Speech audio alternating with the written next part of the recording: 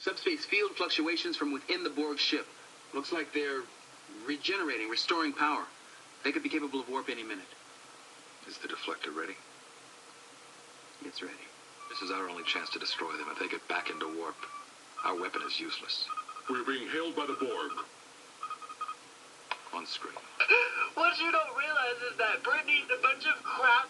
She had performed rap on stage for years. Her song is called Give Me More Money for a reason, because her husband turned out to be her aunt. She had 2 fucking readers and making money off of her divorce.